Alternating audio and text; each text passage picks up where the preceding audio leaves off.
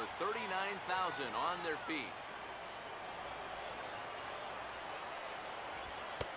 Now a fastball, but that's easy to lay off, and it's back to even at 2-2. I think you have to ask yourself, was he trying to throw a swing and a miss, and he's got it. A no-hitter.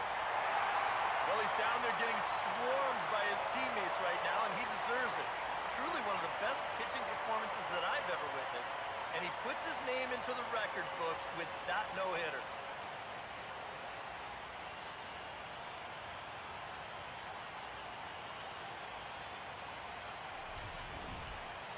One more look at the final line score there to see the great pitching performance that led his guys to the victory.